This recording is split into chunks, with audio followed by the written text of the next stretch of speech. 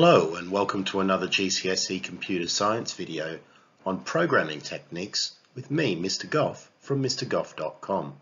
Today's video will focus on validation and authentication methods.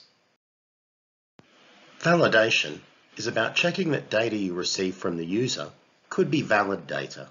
There are a number of different ways you might check that a user's data is valid. These include a presence check, a type check, a range check, a length check, and a format check.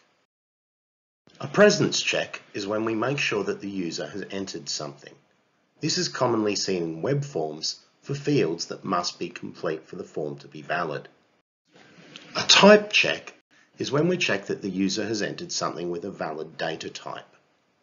This can help to prevent errors by checking that a numeric value was entered before trying to perform a calculation with it. A range check allows us to specify an acceptable range for a numeric value that's being entered.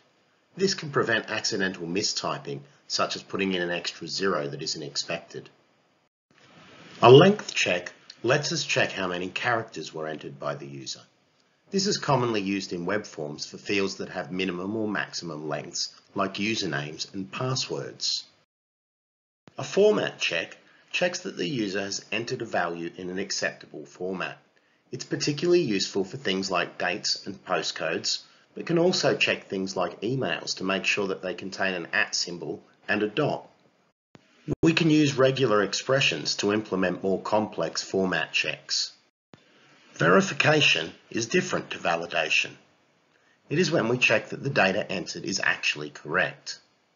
You will have seen examples of this in web forms when you're asked to enter something twice, such as your email address, to make sure you haven't made an error when entering it the first time. This is normally because to recover your password will require that email address, so if it had an error, your account would be lost forever if they couldn't contact you. Authentication routines are measures used to ensure a person is who they say they are.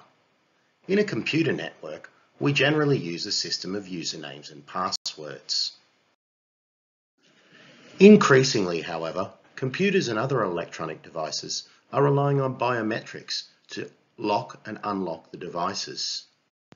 Biometrics refers to the measurement and analysis of people's physical and behavioural characteristics. Some biometric methods that are being used for authentication include facial recognition, voice print ID, and fingerprint scanners.